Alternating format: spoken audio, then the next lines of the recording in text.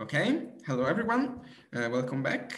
And today we are going to do another example of Busby localization, and a rather important one at that. That's called P completion.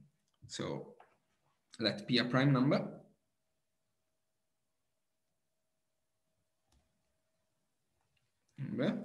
We say, so we let, actually, I already mentioned this guy, but we let S mod P to be the co-fiber of the multiplication by P map here. And as I already said, but let me reiterate the warning, S mod P is, the homotopy groups of S mod P are not P torsion, but they are P square torsion. And in fact, it's going to be in the next exercise sheet to prove that they are P square torsion. It's not hard, really. If you play with it a little bit, you do the only possible thing you can do and you'll see that it follows. And it is interesting that you cannot prove that it's P torsion. In fact, it's false, which is maybe not what you would expect, but okay. So, okay, let me define. And also similarly, we take X mod P is X tensor S mod P. That is the co-fiber of the multiplication by P map from X to X, as usual. So we define a spectrum X is P complete if it is S mod P local. We write X completed at P for L S mod P X. Okay, that's a definition. We know that P completion exists and everything else, but why are we calling it P completion? So our first step is to justify this name and maybe find a formula for the P completion. And okay, in order to do so, I'll need this guy here. So S mod P infinity is the co-fiber of the map from S to S1 over P. Okay, and why are we calling it like this? Well, okay, first of all, recall S1 over P is the co-limit of multiplication by P map, right? And so this co-fiber is S mod P infinity, where we can take the co-fiber, this map from S is, you can think of the co-limit of the, actually, let me move it a little down. We have S, we can think of it as the co-limit of the identity. It's a very silly way of thinking about it, but this allows us to write this commutative diagram. So we can take the co-fiber pointwise, and we see that the S mod P infinity is the co-limit of this guy with the mapper multiplication by P. And so in particular, its integral homology is the co-limit of this map. Z mod P multiplication by P goes to P square, multiplication by P goes to P cube, etc., which is what's sometimes called Z mod P infinity. And it's also equivalent to Z1 over P over Z, of course.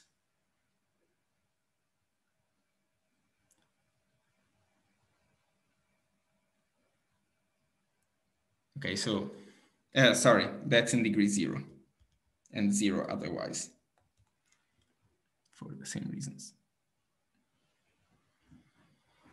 Okay, so that's still a Moore spectrum. So it has homology concentrated only in degree 0. And it has Moore spectrum of this infinite P torsion group. Sometimes people call these, I guess, the P torus. You can also, another way of realizing this is QP mod ZP. It shall let, I guess, people try to prove on their own.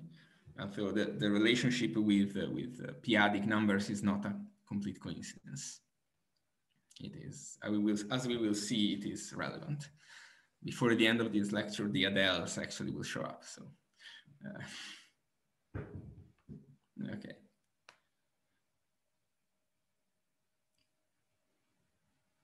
Okay, is this definition clear?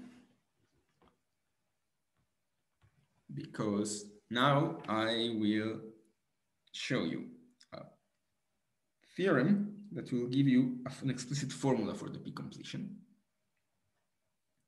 So for every X spectrum, there exists a natural equivalence of the p-completion of X with the mapping spectrum from the desuspension of S mod p infinity into X. And okay, so why am I saying that this justifies the name p-completion? Well, let me deduce a corollary. The p-completion is the limit over n of X mod p to the n, which hopefully you will now agree that it deserves the name p-completion. So let me first prove the corollary. But both the theorem and the corollary are actually quite easy, but let me first do this one. Okay, is the idea clear so far?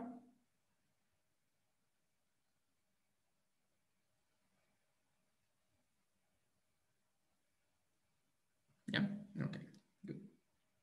So, okay, so what is maps sigma inverse S mod p infinity of X? Well, that's the same thing as maps from the colimit over n of sigma inverse S mod p to the n X. Okay, that's just what we see. And we can move the colimit outside.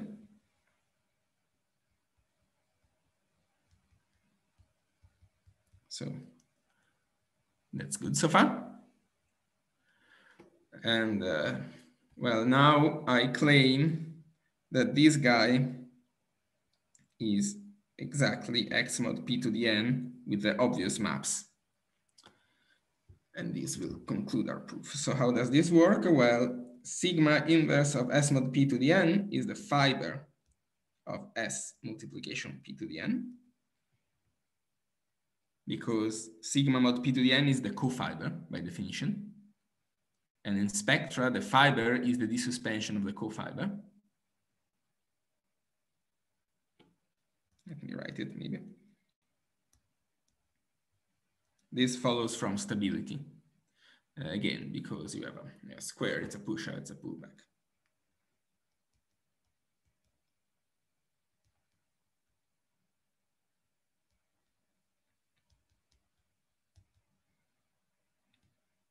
Or if you want, maybe the cofiber is the suspension of the fiber, same thing really. And so maps from n into X is the cofiber of maps from S to X, p to the n maps from S to X. And that's exactly X mod p to the n. And then you actually have to check the transition maps are the one I promised you, but well, the transition maps here are induced on fiber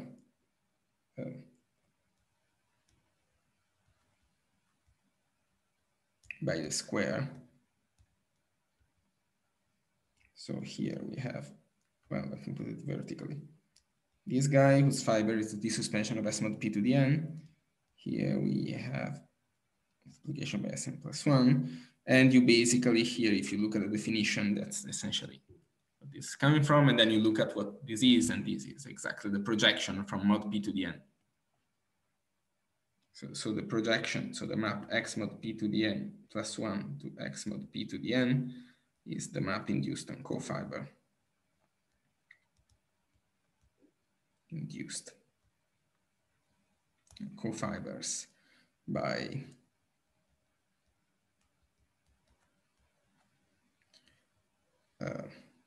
P, which is exactly the canonical projection map, if you look at what it does. Think about the case Z if you want to convince yourself.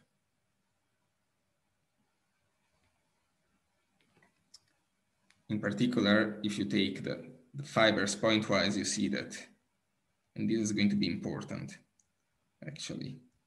So let me put as a separate remark. We have a fiber sequence. X mod p goes to x mod p to the n plus 1 goes to x mod p to the n. And this is actually the map multiplication by p to the n.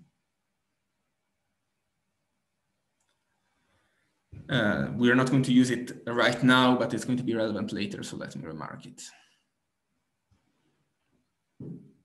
Okay, this was actually just playing games with the definition. This was really, really a formal argument, this corollary. You just, unwrap the definition of S mod P infinity, and you see that what I wrote is exactly that limit. So let me go back to the statement here.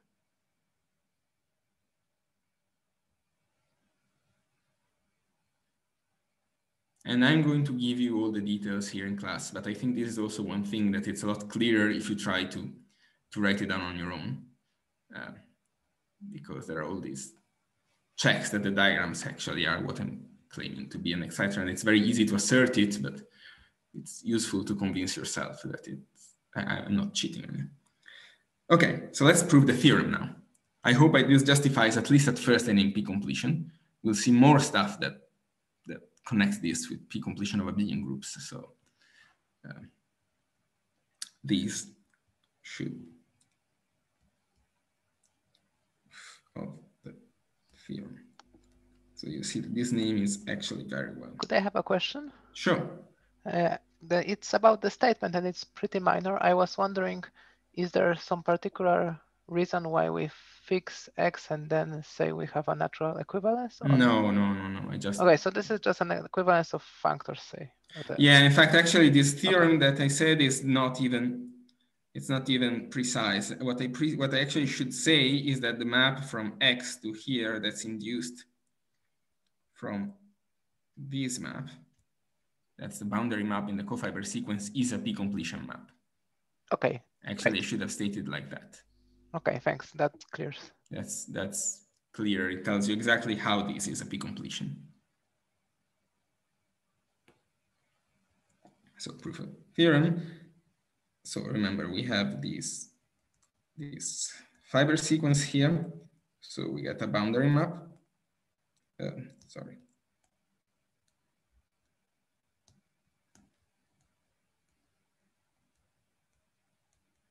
Like this. I'm writing sigma minus 1 instead of loops. There, as I said, I'm going to use them pretty much interchangeably. I think that in the literature I've read, they always use sigma minus 1 in this context, so that's why I'm using it just out of habit, but of course it matters nothing.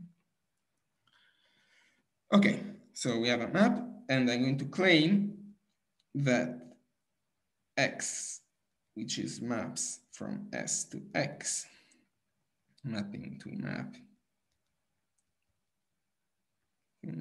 to X, is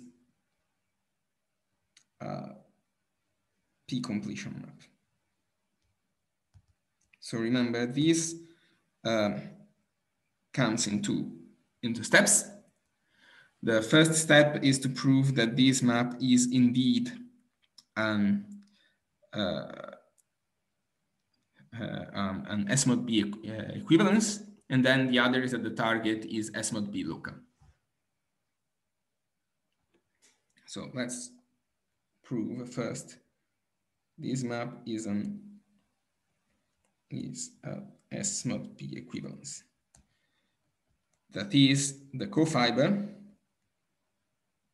which is maps S1 over P into X is S mod P acyclic. Okay, maybe I should have mentioned it before, but of course, A is S mod P acyclic if and only if A mod P is 0, that's just by definition, which is if and only if P from A to A is an equivalence, i.e. A is S1 over P local. I should definitely have remarked this earlier because we're going to use it. And maps S1 over P X is S1 over P local because you can act on P on the source of these maps, and well, there it is an equivalence.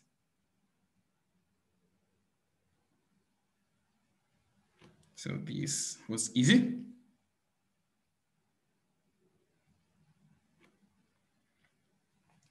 And to prove that the target is S mod P local, so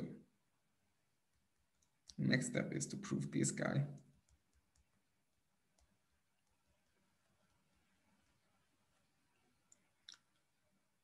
And yeah, there are a bunch of ways. We could actually use the description we said earlier for this object, but I'm going to do a slightly different thing. So let A S mod P acyclic.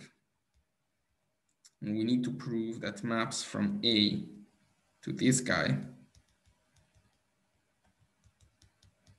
is 0. That's what we need to prove. That's what it means to be local. Oh, maybe I'm going fast, actually. Let me pause for 1 second. Is the proof of this step 1 clear?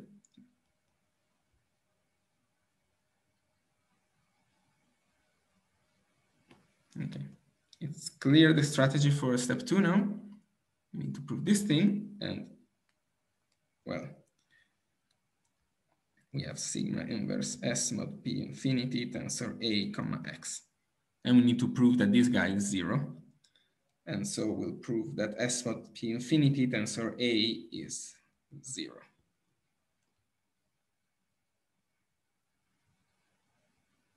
And that will actually conclude our proof. But that's easy, because remember, this is the colimit over n of S mod P to the n tensor A.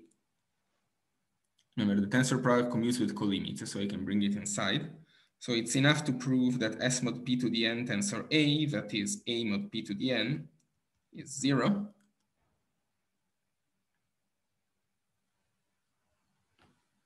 So far, no harm, no foul. But A is S mod P acyclic. This implies P is an equivalence. And well, this implies P to the n is an equivalence, of course, since that's just P done n times. So this is very formal.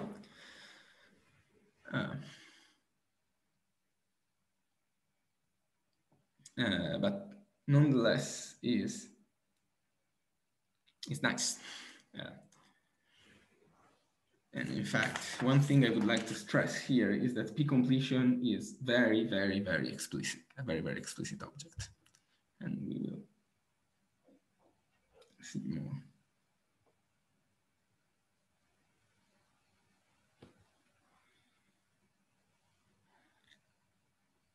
In fact, I'll show you that we can actually compute all the homotopy groups of a P completion. Well, in terms of the homotopy groups of the original guy, which is our next goal.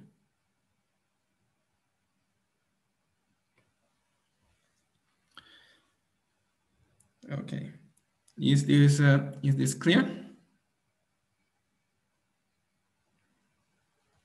So let me put a different remark that's going to be very useful,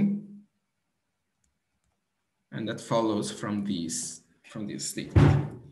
So let X be a spectrum such that its rationalization is trivial and its and X mod P is trivial for every P,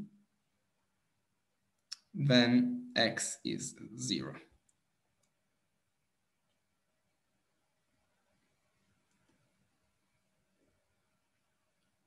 That's going to be useful later. Well, this is easy. This is, well, P is an equivalence for every P. This means that X is rational, but its rationalization is trivial. So P completion and rationalization are enough to detect all that we want on spectra.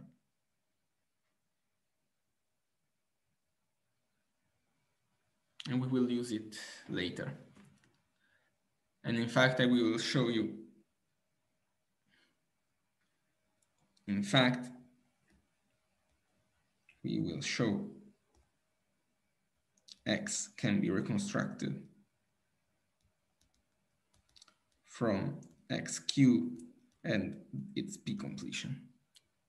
You need an additional piece of gluing data, but we will see a precise statement later. So in fact, often when people are going to describe a spectrum, what they're going to give you the rationalization, its P completion, and maybe a few words about the gluing data, and they'll call it good enough.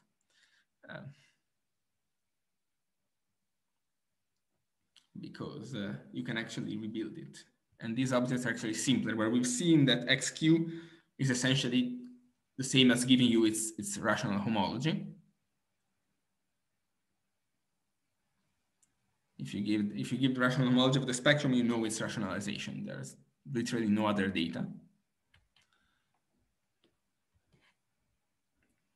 Yeah, maybe I should have mentioned that pi star XQ is the same thing as HQ star X, of course, by definition of HQ star.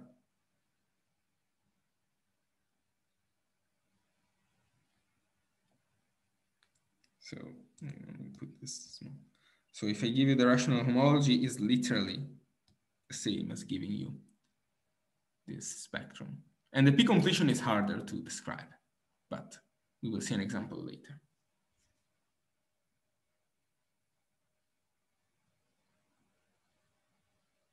Okay, questions so far?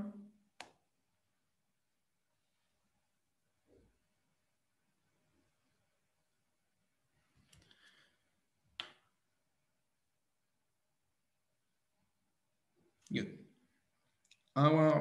Our example, our next goal now is to describe the homotopy groups of the P completion. And it turns out there is something sort of like an universal coefficient theorem for them. So let X be a spectrum, then there exists a canonical, and I mean functorial, if you want, short exact sequence. So here I'm putting the homotopy groups of the P completion in the middle. And let me copy this correctly, yes. The target, you get this term that's often 0, but not always, unfortunately, which is some sort of infinite torsion in X, the shift. And the major contribution is X of Z mod P infinity pi star X. And okay, I should say that if A is an abelian group, X Z mod P infinity A is called the derived P completion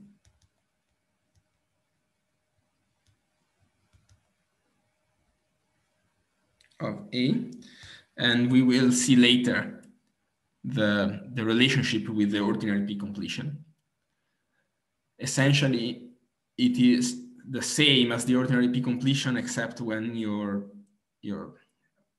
abelian group has a lot of P torsion.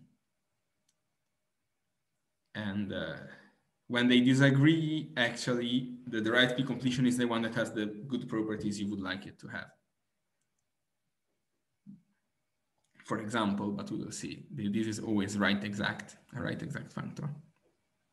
Oh, and sorry, I should say it's called the derived P completion because it's literally the derived functor of the P completion, the 0th derived functor of the P completion. That is, you can compute it by taking a projective resolution of A, P completing the resolution and taking the 0th homology of that thing.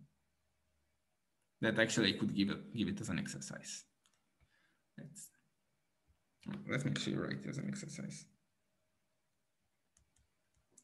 Show that the derived P completion is the 0th left derived functor of ordinary P completion. I think you need some of the stuff we're going to say later actually to prove this, but that justifies the name, hopefully.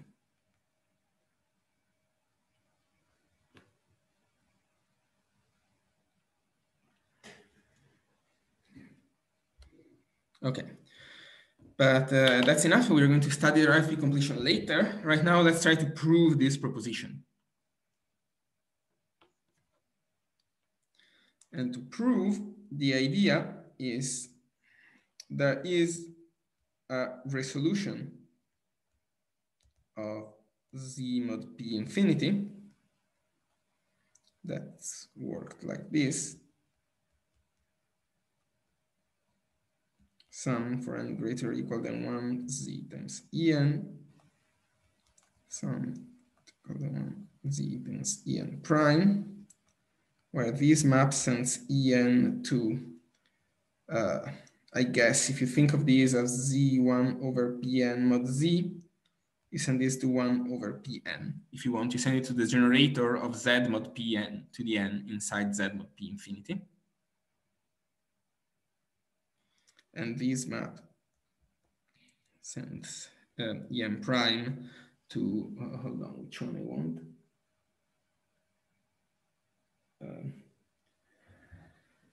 Yeah. I want the one, Pn plus 1 minus En. I want this one. Yeah. And the idea is let's construct a spectral version of that.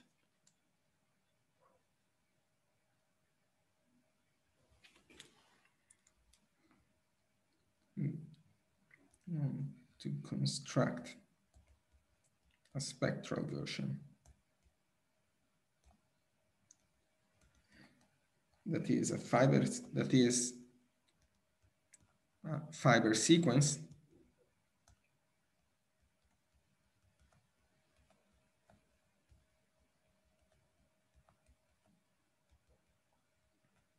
giving the previous short exact sequence in integral homology. So if you apply integral homology, you get exactly a short exact sequence with those terms, and then claiming I can construct this. And okay, this is a fairly standard argument. So let me first tell you how the existence of this spectral lift to this resolution gives you the sequence I wrote. Yes, the sequence I wrote. Assuming we have this, like that, we can build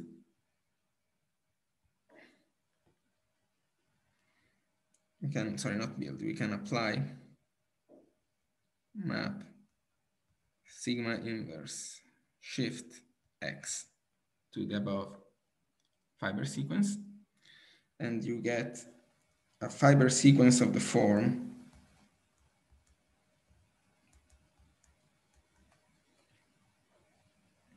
sorry, not plus sigma x. Am I doing this right? Yeah, I'm doing this right.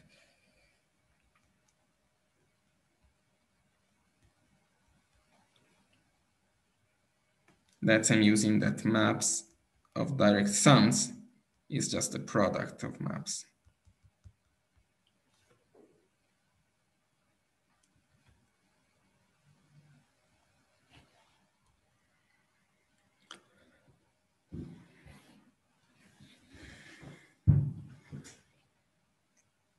Where this map is actually taking the nth factor through to the product of the nth and n plus 1 factor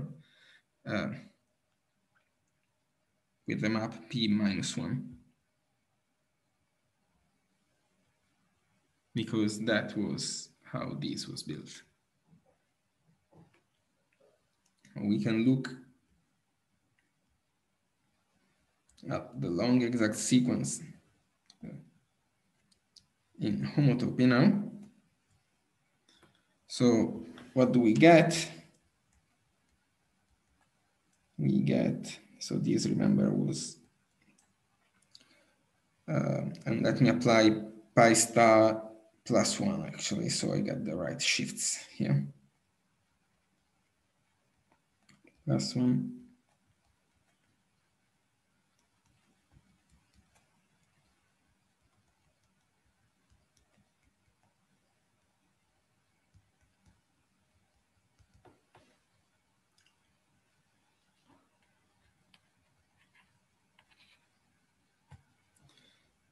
So now we need to understand kernel and co-kernel.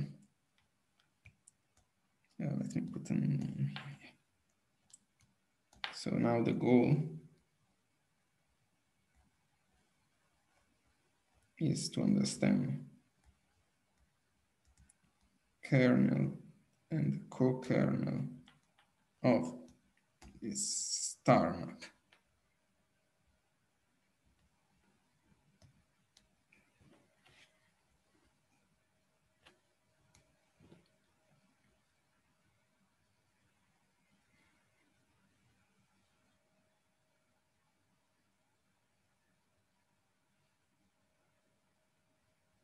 Okay, we good so far?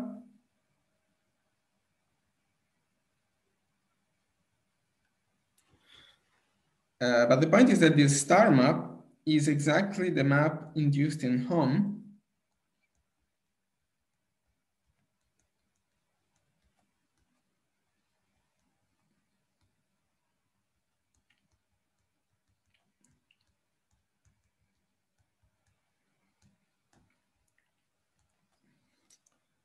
is a map induced in home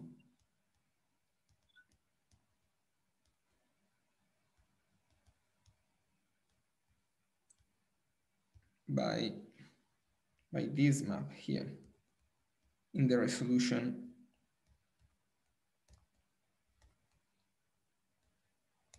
of z mod p infinity.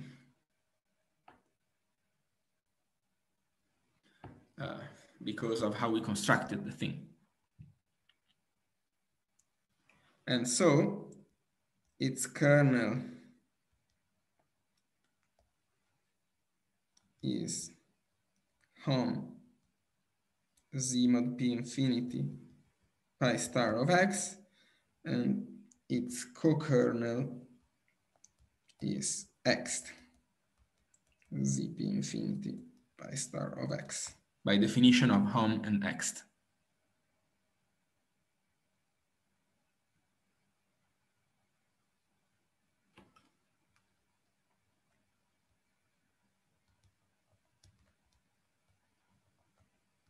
Yeah, by definition of x, really. Hom is not by definition of Hom, of course, but it's the usual property. When you have a resolution, you can look at the long exact sequence on Hom and Ext.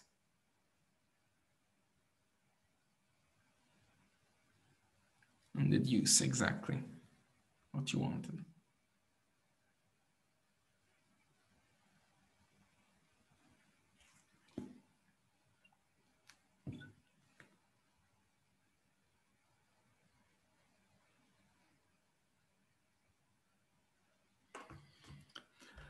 Okay.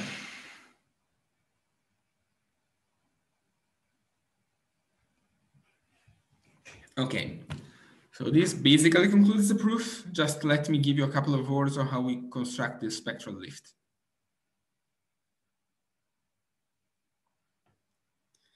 And the point is that this resolution of ZP, so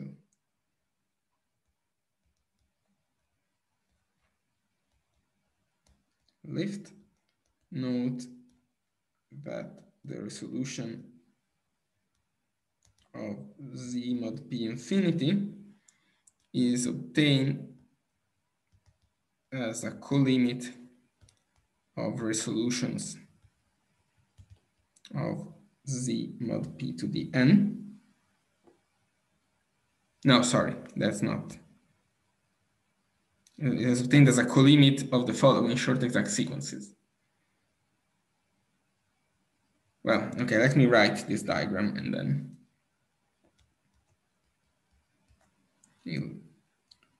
you'll see what I mean.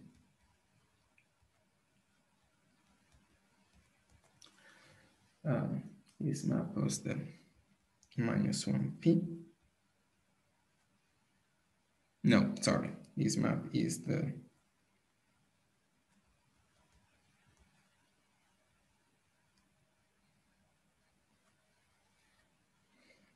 p, 1. So this has to be 1, 0. Yes. 1, 1, 0. Well, sorry. Okay, this is just the inclusion of the first two factors.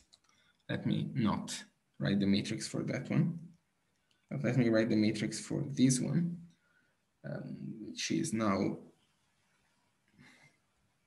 -1p, -1p, 0, 0, 0, 0. No zeros here. This Z, and this is p square, p1. This is multiplication by p. And what I mean here is that if you take the colimit of this diagram, and let me copy the first one, and you put the colimit here,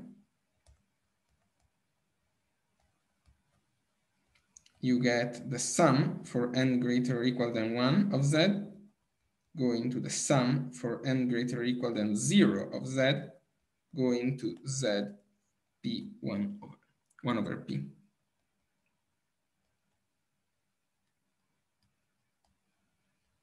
And these are still resolutions. This is the standard projective resolution, sorry.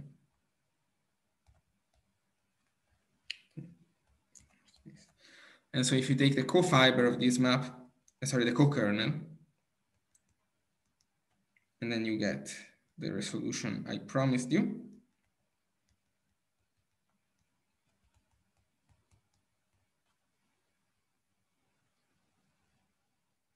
And the point is that this construction I wrote with Z, you can do it with the sphere. Don't make me rewrite it, but you can replace Z with S here and nothing changes.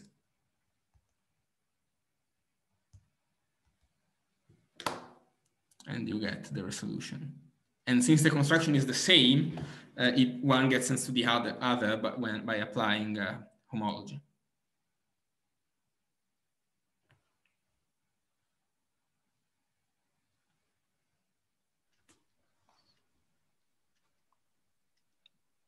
Question? Yes. So this basically tells you that whenever you have such a diagram of abelian groups, you could make a spectral version? Yes, turns out that you can make a this is a special case of the fact that you can take, so if you have a length 1 free resolution of an abelian group, you can always lift it to a spectral version of that. So this is, you would think that that would imply that Moore spectra are functorial, but in fact, no, because projective resolutions, as we unfortunately know, are not functorial. But it comes really, really close. The fact Wait, then I'm confused. Why are projective resolutions not factorial? I mean, they are certainly not unique, but you could lift maps somehow.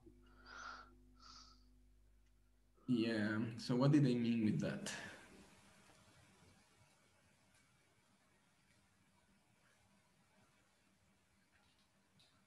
I guess that the problem is that the lift of maps from Z to endomorphisms of the sphere is not factorial. Essentially, you have a map, right, from the mapping space from S to S into Z, which is in fact the discretization. This is the space QS node that I talked some time ago, and this is just collapsing each connecting component. And this map is surjective, of course.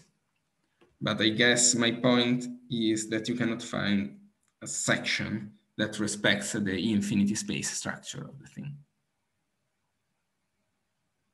I guess that's the issue in factoriality.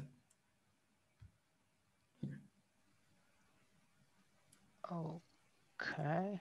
I'll have to think a little bit about it. But you also need, you need a section as an infinity ring, actually, because you also need it to preserve composition, but okay. Anyway, the point is that you can do it for the maps pointwise. In fact, you can show, this shows that you have, so if I denote for a second by SA and SB the corresponding Moore spectra, this argument actually will show you that this map is surjective, but it has a kernel. This is going to be an exercise, so I'm not going to unwrap all the definitions. This map is surjective, so you can lift every map of Moore spectra, of abelian groups to a map of Moore spectra. But the problem of factoriality is that there is a kernel here. And this sequence is unfortunately not split, so you cannot do what you would like to do. You cannot just choose a lift of it and hope that it gives you a functor. Does it make sense? Right. Yeah, it does, and it helps a bit. But sorry, just one follow-up question. So it seems that we do have some kind of section from Z to map from sphere to sphere, because this is what we do. I mean, we certainly can map multiplication by P. Yeah, I guess I am being a bit imprecise here. There is a section. I mean, the multiplication by P is defined as any point lifted here. The point is that this map does not respect what do I want to say? Okay, let me not try to improvise this actually, because it's a very subtle point, and I'm bound to say something false here, and it's going to confuse everyone more. Okay, sorry. But there is some subtlety here with the fact that this map is an equivalence on pi note, but it's not an equivalence of spaces, and this is sort of where the problem is. But yeah,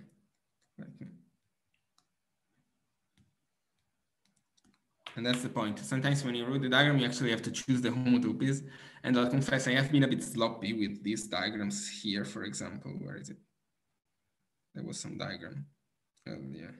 Yeah, for example, this one. The point is that there is always a canonical homotopic to choose in each of the diagrams. I put it in front of you.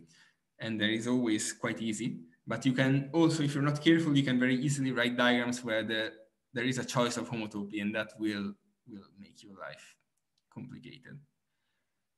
So sorry for being sloppy. I never said anything false. For example, in this case, it's quite clear. You have the identity homotopy here. P composed with 1 and 2P composed with 1 has an identity homotopy, and also P square here, etc. You have canonical choices here. But if you are not careful, you will write diagrams that do not have canonical choices of homotopies. And in fact, I secretly did it here. In the sense that these diagrams, you can always choose homotopies to put here when you put the sphere, but there are not really canonical choices. But you don't care for the purposes of this argument, where you just need to construct whichever lift.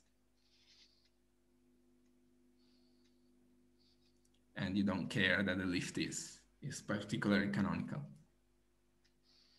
I don't know if that helps. It is definitely a subtlety. I think it does. So the point is that you can always choose homotopies, but they are not canonical. Yeah. Okay, thanks. Okay. So actually, let me copy this statement that we just proven here down, because now I want to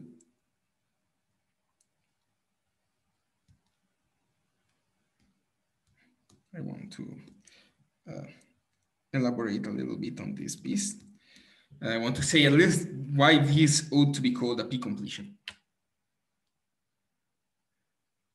Why this thing would be called a p-completion.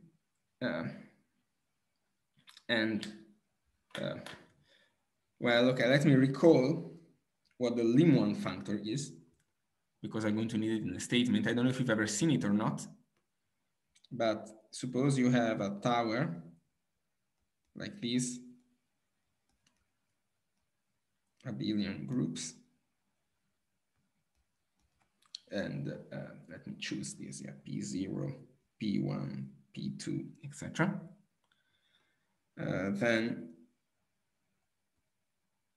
we have a left exact sequence, 0, the limit over an goes to the product, where this map here is sending an to an minus pan plus 1. So this is just saying that the limit is the collection of ans such that an is equal to an plus 1. And the co-kernel of this map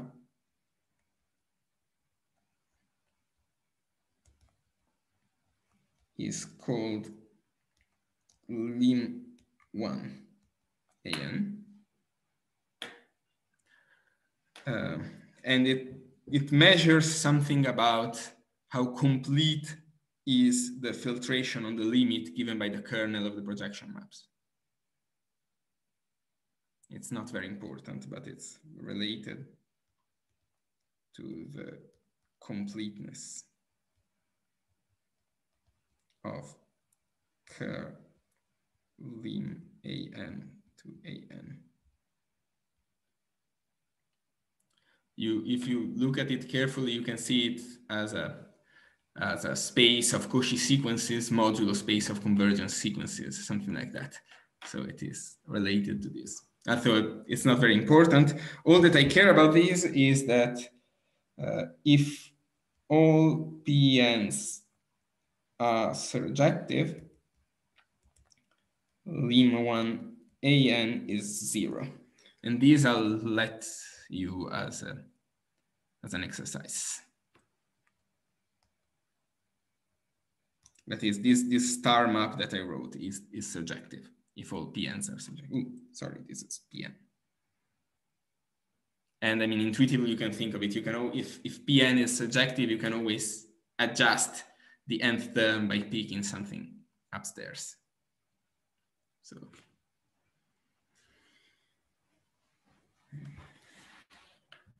In fact, there is an if and only if condition that's called the Mittag-Leffler condition that is weaker than all the PNs surjective, but we won't need this kind of refined analysis here. Okay, and so let me state this lemma now. So let A be an abelian group. Then there exists a short exact sequence which goes as first a lim1 term, then goes to the derived P completion, and then goes to the ordinary P completion.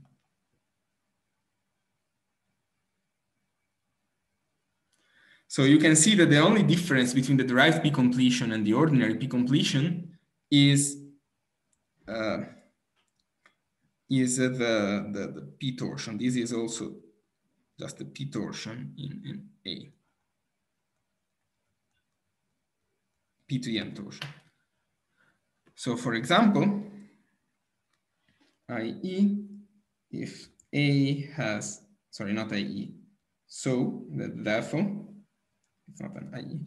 If A has bounded P torsion, P power torsion, i.e. A to P to the n is equal to A P to the n plus 1 equal, etc. for some n. So all the P torsion at some point stabilizes. There aren't elements of sufficiently big P torsion. The derived P completion coincides with the ordinary P completion.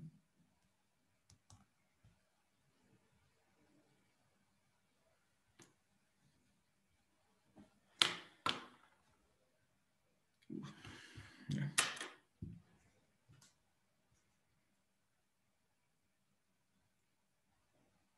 So this derived P completion is really, really very close to the ordinary P completion. And if you want an example,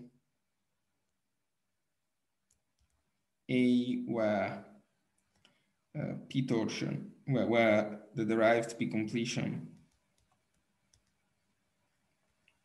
is different from ordinary P completion,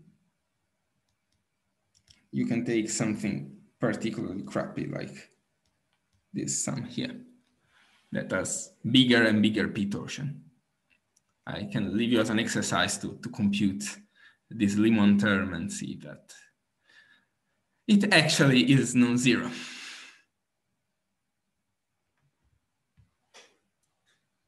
But this is, yeah. I would argue that when those two differ, the one you really want typically is this. You can see this, for example, if you've read some of the perfectoid spaces papers by Peter Scholze recently. I don't know if anyone is interested in arithmetic geometry, but if you do, often his hypotheses on the rings are not that the ring is P complete, but it is derived P complete, because that allows you more flexibility in presence of P torsion.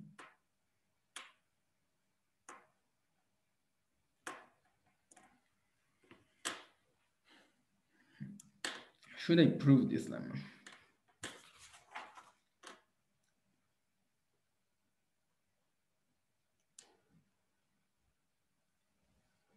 Yeah, let me just give you a sketch.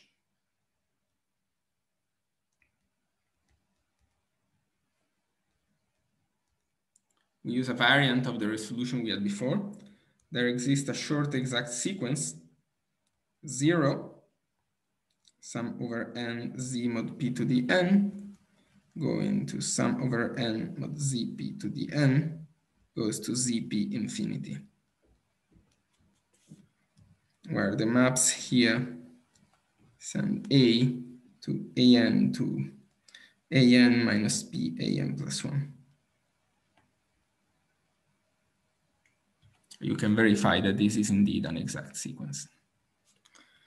And then you look at the long exact sequence for hom blank A and use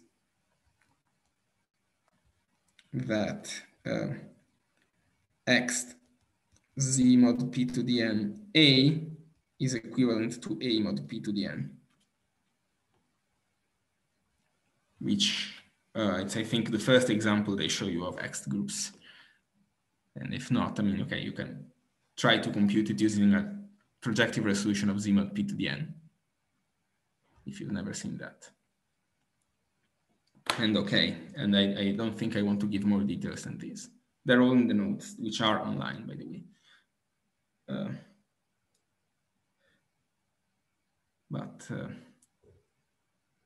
Yeah. Anyway, hopefully the strategy is clear. You construct the short exact sequence, you look at the long exact sequence, and it turns out that you can sandwich the X between a certain kernel and a certain co-kernel, and the kernel is that limit, and the co-kernel is that lim1, because limit and lim1 are defined as a kernel and a co-kernel after all.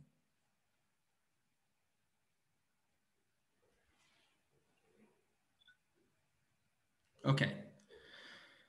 And this almost ends our digression on derived P-completion. There is another thing I would like to say, perhaps. Let me put a lemma. Again, I don't know. There are complete proofs in the notes. I'm not sure if I should do the proofs here in the interest of time, but okay. No, actually, first I need a definition. A abelian group is derived P-complete if the map from A to its derived P-completion, that's the boundary homomorphism in the long sequence in X that coming from the definition of Z mod P infinity, is an isomorphism.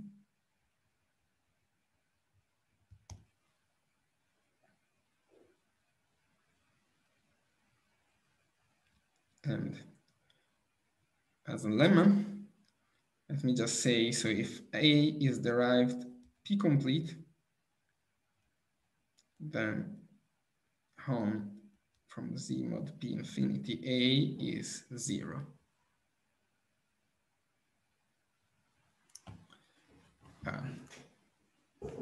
And as a corollary, which is the thing I actually care about, E spectrum is P-complete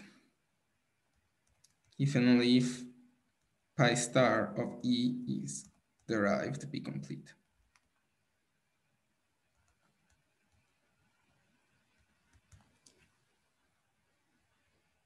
That's because now we have a formula for the homotopy groups of the P-completion. And you can see that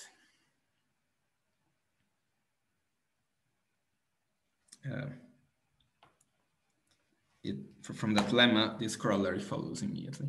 So that's what I meant when I say that P-completion for a spectrum is some kind of completeness condition on the homotopy groups.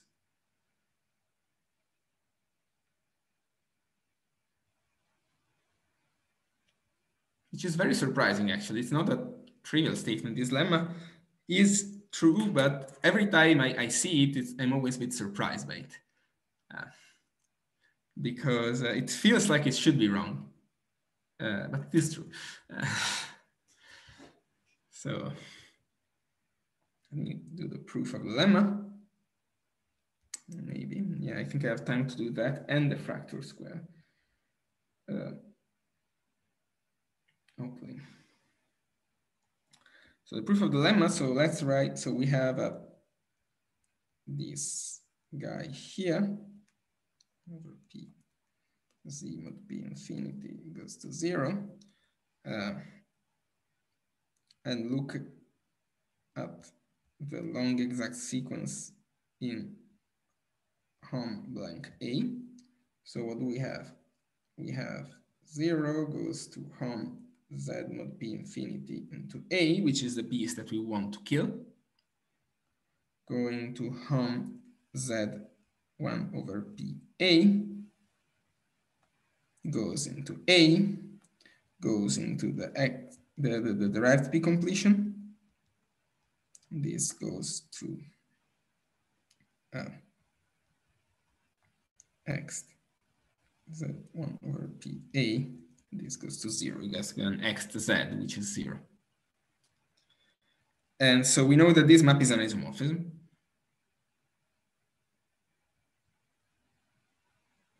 So this implies, therefore, hom z p infinity a is equivalent to z1 over p a. In particular, p acts invertibly on hom z mod p infinity a, because it acts invertibly on the other guy. But then hom z p infinity a is equivalent to the limit of the multiplication by p maps.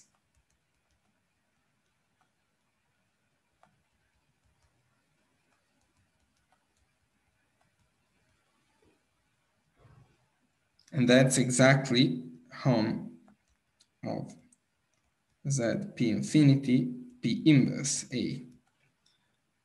And then, okay, I guess you need a quick argument for that, but you can believe me, using the fact that z mod p infinity is the colimit of, I mean, every element in z mod p infinity is p torsion. And so that's 0. Magic. Note that this is not an if and only if, though. You also need the vanishing of this guy if you want to be completion.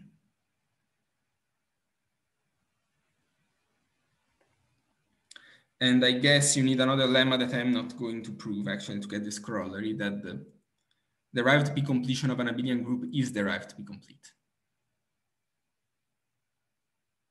That is, but I'm not going to prove it because I think we are going far aside. But the proof is not hard, it's the same kind of ideas. You show that if you are the R hom from Z1 over P into the P complete, you have to show that these two guys are 0 when A is replaced by its derived P completion. And well, that's not hard. I'm going to skip over that part, though, because this corollary is really what I wanted to state. Okay, so this sort of ends the story of the P completion in the sense that we are not going to be able to say anything more about the P completion, but I want to use the P completion to do some stuff. In fact, I want to honor my promise before to tell you how you reconstruct a spectrum from its P completions and its rationalization.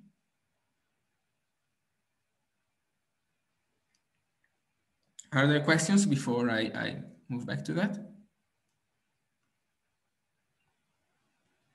No. Okay. Let me draw a line. And let me write the following theorem,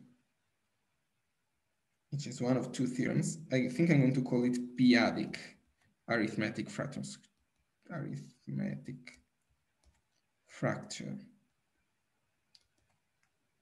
square. It's usually called the arithmetic fracture square, but since the other square I'm going to write down is also called the arithmetic fracture square, I'm going to add a p-adic just to distinguish them. So let X be a spectrum, then the following square is Cartesian. So I put X here, and I go down to X with P inverted. And I can go here to its P completion, but I need additional P's, and that's P completion with P inverted. And this map here is just the map on the top line with P inverted. So I can build X out of a piece that's p-adic and a piece that's away from P. And by the way, maybe I should note that this sometimes is also called XQP. Because, for example, when you plug X equals HZ, you can see that you get exactly HQP there.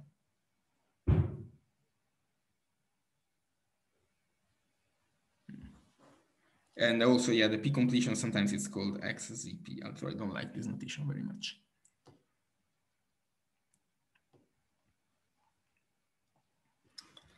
Okay.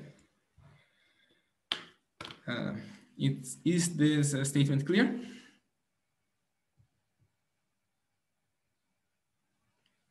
Okay. So proof, and the proof is going to surprise you. So let F be the fiber of the map from X to this pullback.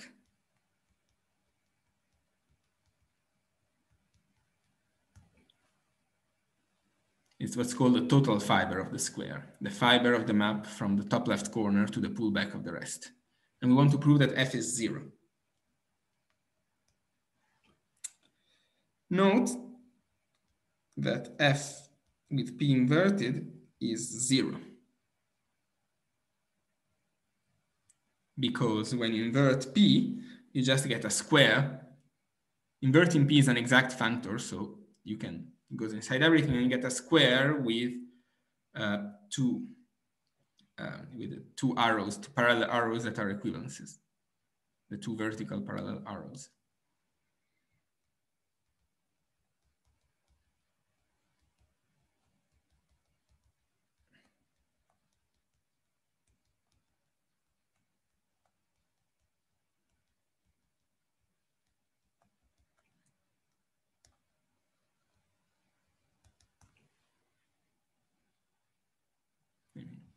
That's not a very deep observation, but note also that F mod P is 0, since we have actually X mod P going to X with P inverted mod P, and this is 0, going to X mod P, and that's an equivalence because the P completion map is an S mod P equivalence. And then finally, downstairs, you get this. Well, that's also an equivalence. For 0 goes to 0 is an equivalence, maybe for more stupid reasons, but it is nonetheless an equivalence. Is Cartesian. But then this implies that F is 0.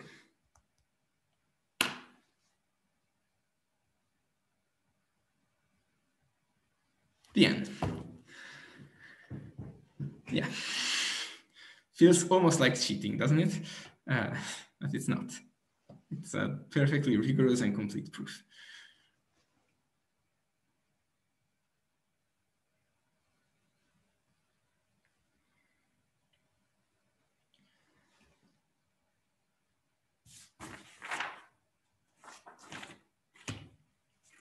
Okay. Questions about this proof? We're going to see a very similar one in a minute.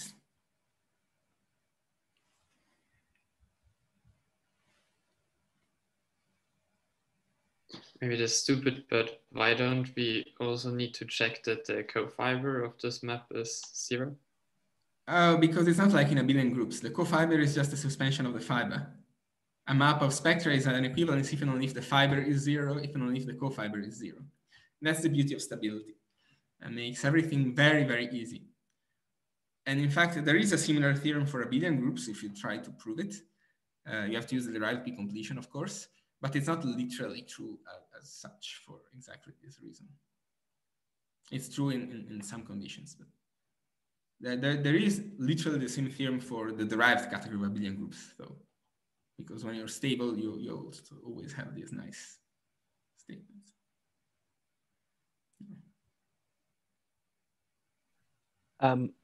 the upper horizontal arrow of the last Cartesian square to see that this is an equivalence, I check on homotopy groups. No.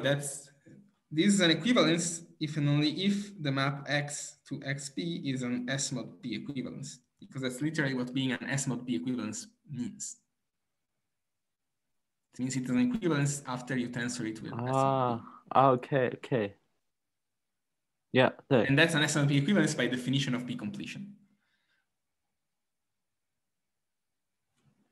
Because I mean, it's an S mod P equivalence to an S mod P local target. So everything here is true basically by definition. What's making this proof work is this tricky thing where S mod P acyclic things are the same thing as S1 over P local things. That's exactly what's making the proof work. In fact, it's true. There is a more general statement when you have two boundary localizations that satisfy similar conditions, you get such a fracture square. And in fact, we will see another example. At this point, I think next time, of this kind of phenomenon.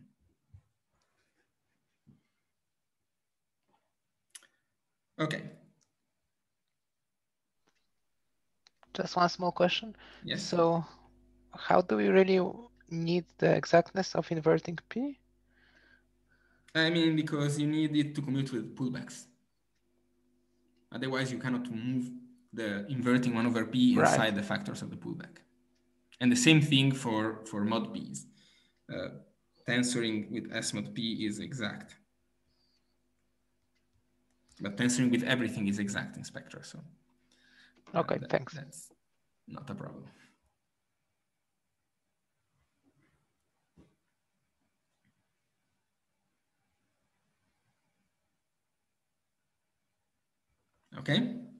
Okay. But this is p-adic, as I said. This is working one prime at a time. And I want to finish today by explaining how you remove this dependence on the prime, how you work with all primes at the same time. So let me give you a definition. X spectrum is profinite complete, profinitely complete, I guess, if it is local for S mod P for all primes. This means essentially that X inverts all mod P equivalences for all P's. So if you have a map that's sorry, I said it wrong. Inverts the maps that are mod P equivalences for all P. So if you have a map that's a mod P equivalence for each P, then mapping that map into X gives you an equivalence.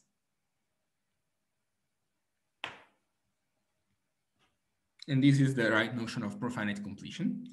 So proposition now, the map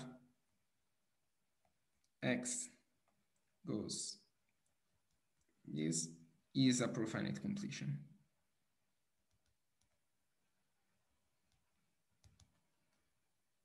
So in fact, profinite completion is not really something new.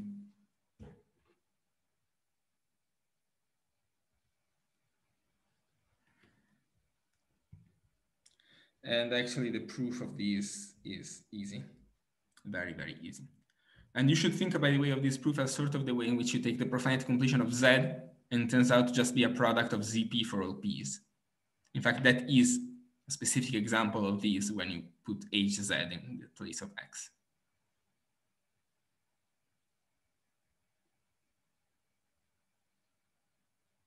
I don't know if you've seen this before, the profinite completion of Z. It's this guy. No, maybe not. Okay, never mind. Yeah, this part is probably more familiar if you've seen some of these number theoretic kind of things. But okay. But this proof is easy. So first of all, again, we need to prove this is profinite complete because each factor is profinite complete. And local spectra are closed on the limits. So it's enough to check its factor, but then if A is S mod P acyclic, in particular, it's S mod P acyclic, and so maps from A to XP is 0. So the target is undoubtedly profinitely complete, sorry. And now you just need to check that this map is an equivalence.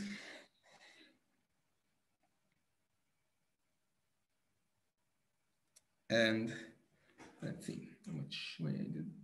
Okay, and now we're going to use the criterion that I mentioned earlier. We need to show, no, sorry, no, that's not the criterion. We need to show that this map is an S mod Q equivalence for every Q.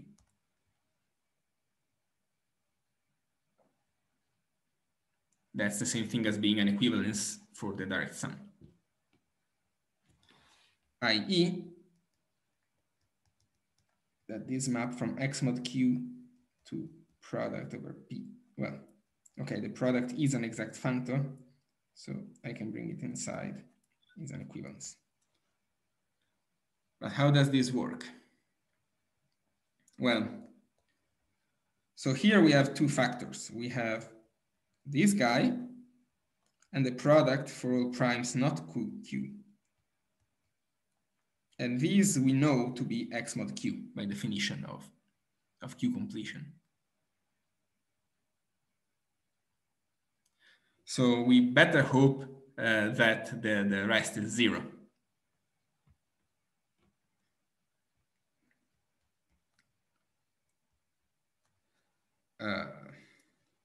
Well, that's first of all, note that since completion is an exact functor, I can bring this inside.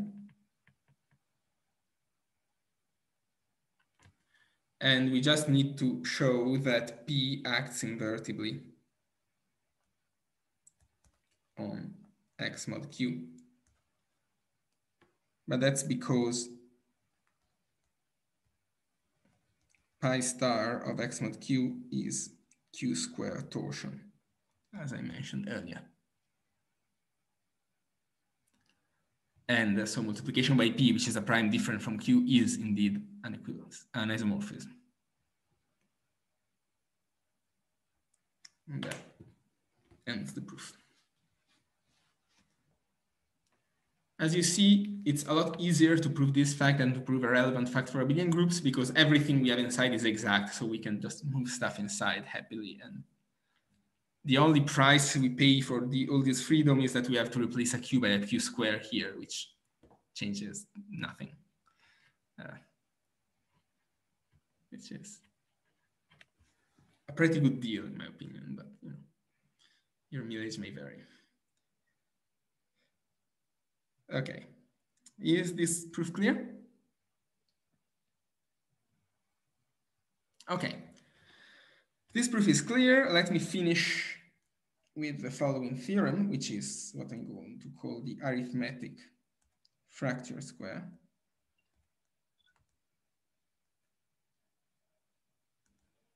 Which is the following. Let X be a spectrum.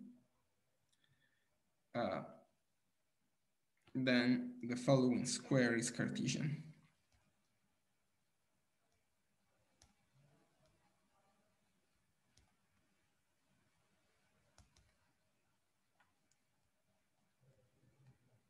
So here we have the profinite completion, which we just learned is given by this formula.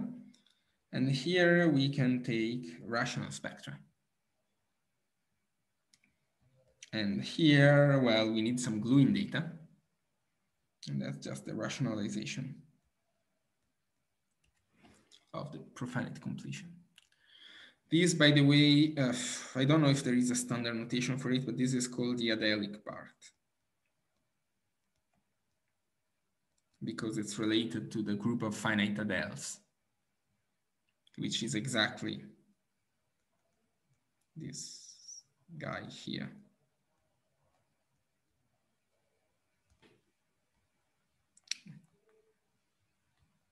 And actually, I'm supposed to know where the accent goes.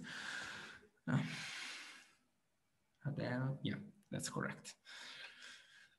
It does change the pronunciation, but if you don't speak French, you probably don't care about the accent. And in fact, most people never write it, but yeah.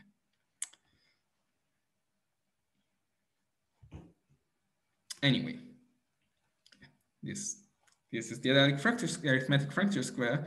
So you recover X from all its P completions and its rational things, plus a gluing data, which is essentially the datum of this arrow here. But note that this arrow here is just a map of rational spectra, and the map of rational spectra is determined by what it does on homotopy groups. So it's really, really a very explicit set of data if you can describe this guy, which is hard. But we will discuss this more next Monday about what you can say about understanding the P completion. But that's also why actually most of stable homotopy theory concentrates on understanding the category of P-complete spectra. Because on some level, that's all you need to care about. You can always go back and reconstruct everything using this fracture square.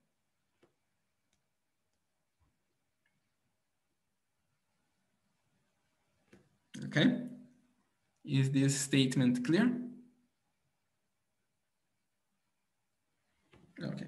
Let me say you the proof. And the proof is not going to surprise you because it's exactly the same proof as before.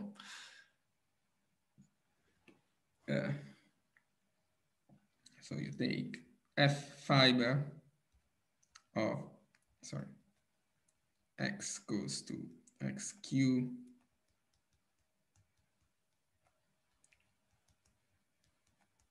fiber of this. And we're going to show FQ is trivial and F mod P is trivial for every P. And these will conclude our argument. And as before, we just rationalize this square.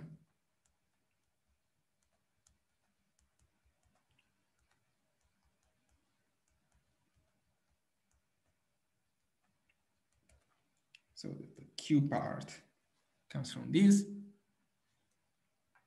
and the F mod P part comes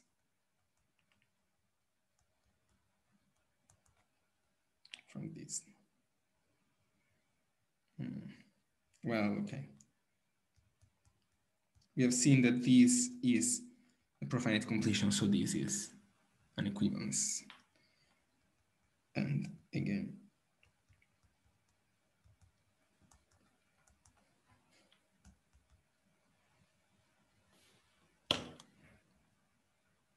this concludes the proof.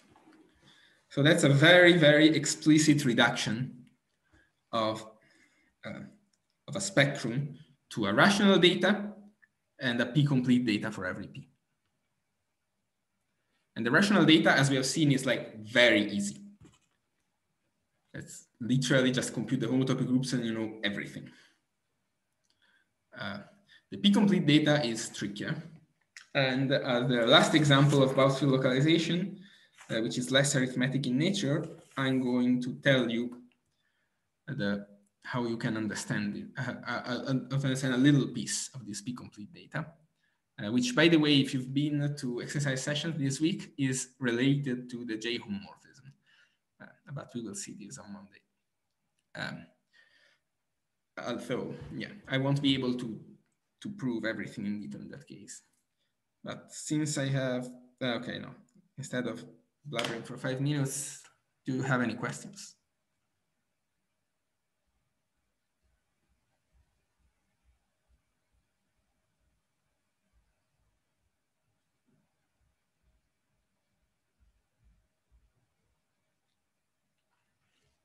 No? Okay. Let me, no, that's not what I wanted to do.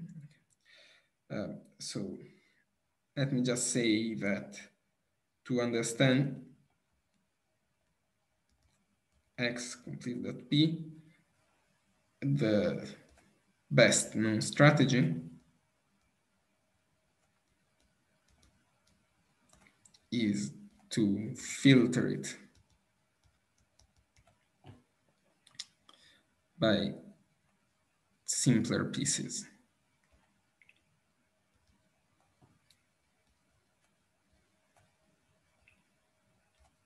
And these pieces are called LEN of x.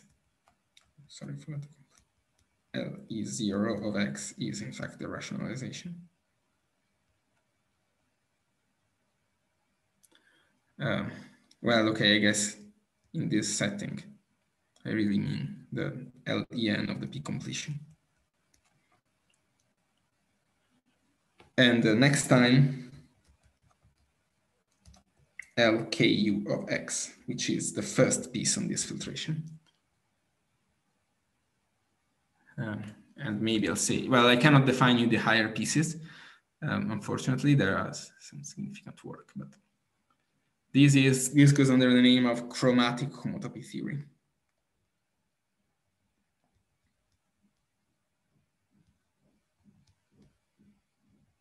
And I'll hope at least justify the name next time, even if it's a very, I'm not a super expert of chromatic homotopy theory, I should say. I know, of course, some. If you want to learn more, there are lecture notes by Jacob Lurie on chromatic homotopy theory on his webpage that are pretty good. It's a class he gave, I think, in 2012 or something like that, shortly before I started graduate school.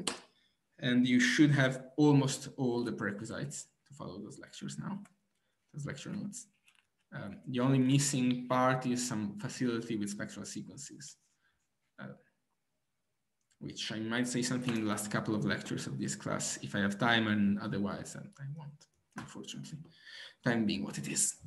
It's a very fascinating subject, and I'll show you the first baby case, in fact, the case that motivate trying to find out these higher ENs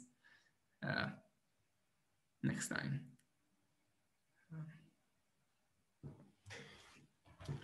And then we're going to be done with Bowes field localizations, and maybe to the relief of some of you, we'll start talking about manifolds. Well, okay, no, there is, I guess, another lecture in which I'll have to explain how duality works, but that's, you know, to prove versions of Poincare duality and so on and so forth.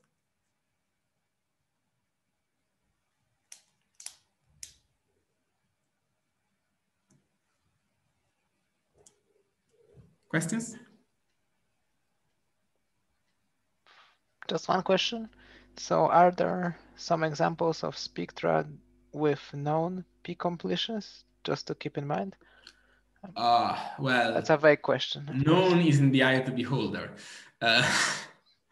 Of course, I mean, as a super silly example, sorry, that I should have done, HZP is HZP by the formula on homotopy groups I gave you earlier.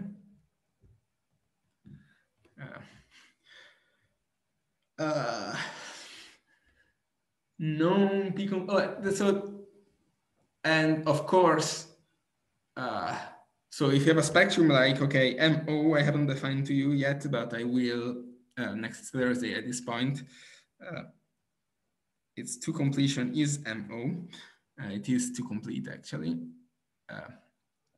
And MO, in general, Thom spectra. So if I present you a spectrum as a Thom spectrum, I think I feel satisfied in telling you that we know what it is. And Thom spectra in general are pretty easy to manipulate. They're as explicit as spectra go. So all these examples sort of come from it, and then you can recover stuff like Elmer-McLean spectra as special Thom spectra, so you're typically quite happy about it. You want other examples. I don't know, I mean, there are plenty of examples of spectra of which we know all the homotopy groups of the P completion. So for example, in a similar way to HZ, the P completion of KU is, well, ZP when star is even and 0 when star is odd. And moreover, KUP can be described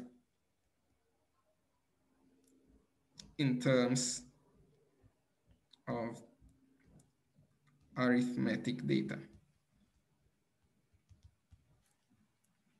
Well, okay, yeah. Also, I made a mistake. This LQ, this LE1 should have been really L of KU completed at P. Sorry about that. That was an oversight. E1 is KU completed at P. It's not just KU. And that's, I guess, as close as we can possibly get to describe a spectrum. Spectra are complicated gadgets with a lot of data inside. And what you can hope is I give you some recipe to how to build a spectrum from some independent data, like formal group laws in this case, or in this case, vector bundles that are explicit in some sense. And yeah, I mean, if you ask me, we know, well, what does it mean to know? I guess is my question. But the point is, yeah, there are some spectra for which we understand. And also we have this fact that P completion of the sphere is actually equivalent to the limit of these LENs of the sphere. And these LENs of the sphere are somehow explicit in the sense that they can be built as some fixed points of some spectrum En, which is built out of arithmetic data by the action of a group that comes from the same arithmetic data. In fact, Gn is going to be the automorphism of the arithmetic data that build En. I'll say maybe a little bit more next time about this. So in some sense, this is very explicit. I gave you an explicit recipe starting from arithmetic data that a priori have nothing to do with homotopy theory, how to build this P completion and how to understand all the layers and etc. Of course, then it comes the question, okay, but what can you tell me about their homotopy groups? And the answer is, well, I can give you a lot of spectral sequences. At every step of this construction, you get a new spectral sequence that compute the homotopy groups of the next. But of course, if you ask me to like explicitly tell you what these spectral sequences are doing, well, who knows? And we know something in low degrees, of course, but there are, I think for P equals 2, we know everything up to degree 91-ish or something by very recent work. So at some point you'll have to question the utility of computing higher and higher stems. A stem is, by the way, it's the homotopy groups of the sphere. It's called the pi I of S. Completed P is called the ith stem. Higher and higher stems. And I mean, I guess people at first were hoping to see patterns, and they saw some patterns that gave rise actually to this nice picture here. But there aren't that many patterns. And we are almost at 100, and we still see basically no patterns beyond what we already saw. And so I guess it's oh, actually, that's actually not true. Is you can build out of these plus En minus 1 of the sphere. It's an inductive procedure, sorry. I said something false. It's not literally that. That's what's called LKN, the sphere. But again, I'll say something more when we see the n equals 1 case, which we can see explicitly next time. And the existence of this n equals 1 case motivated people to see, okay, can we find, further layers of this tower? And the answer is yes. So this is probably a very unsatisfying answer to your question, Joachim, but I think it's great. Yeah, we understand this. In some sense, we understand the structure of this category very well, but both understanding exactly how this guy works is very hard, and how to glue these two things together using a fracture square like the one I told you before for the arithmetic case is also very hard. It's even harder.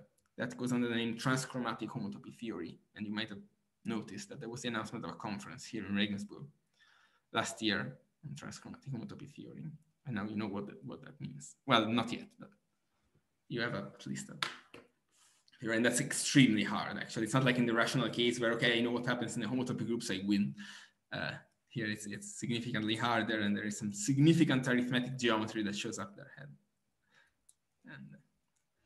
But we do what we can. This is literally active research now. So.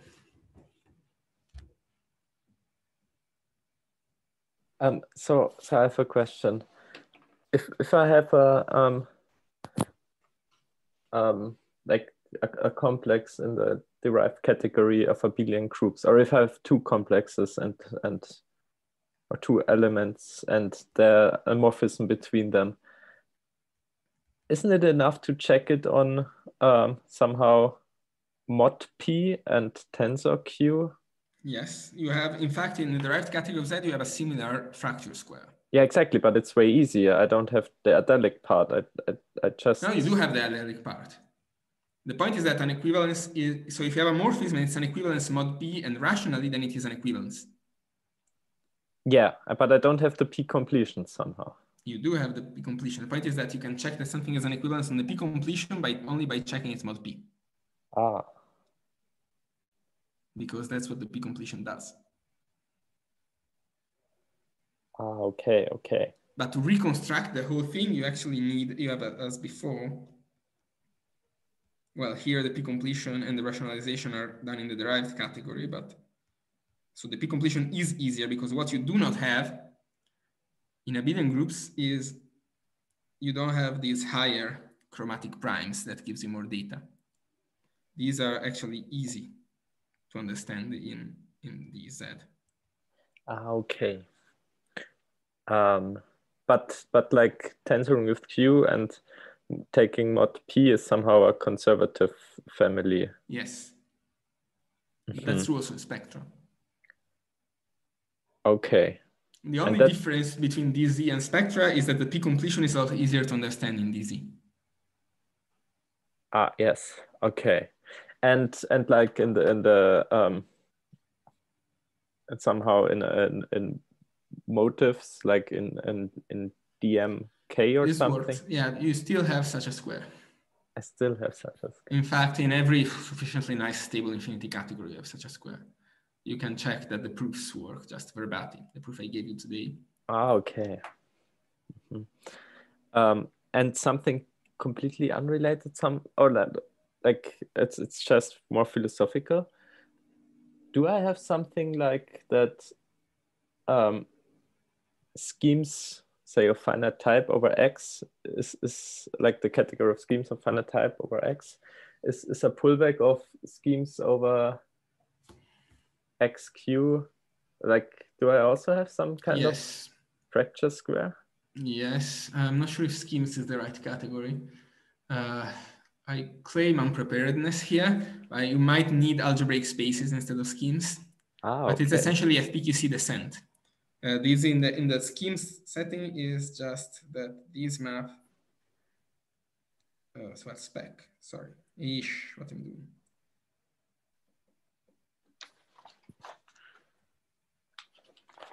This thing to spec Z is an FPQC cover. That's literally not an FPQC cover. Sorry, you have to say something more to that involves the adelic part actually. Because there are some fineness, but something like this is true. Okay. Don't make me try to formulate a precise statement though. Because in some sense, set P, I mean, should be an infinitesimal neighborhood around the set mod P's. And so indeed, there should be actually now, with the recent work by Scholz and Clausen on condensed mathematics, there should be actually a neater way of reformulating these in terms of their analytic spaces, because you really would like to have like p-adic analytic spaces over ZP. I see. That's why schemes should not work. But people use formal schemes that embed into p-adic analytic spaces, but now I mean, this is literally stuff that was announced a few months ago, so there is that it's still very rough around the edges, but this should be the right language to ask these questions somehow. Okay, cool.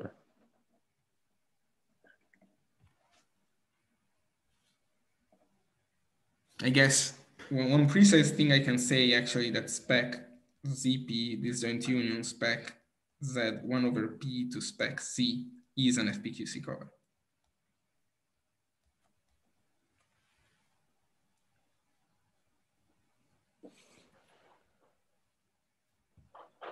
What's FPQC again? Flat. Faithfully flat.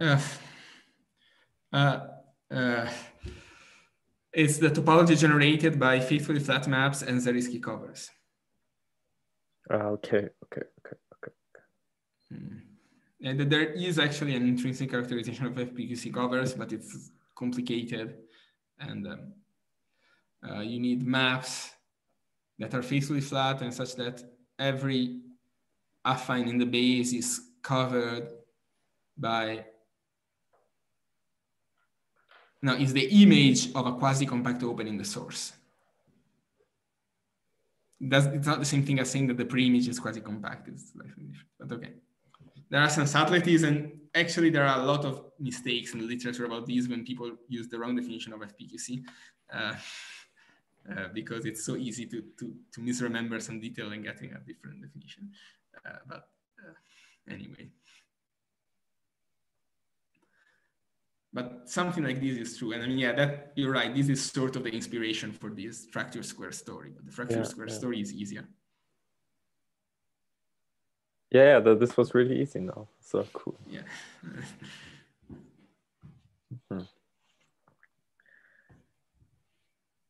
Other questions?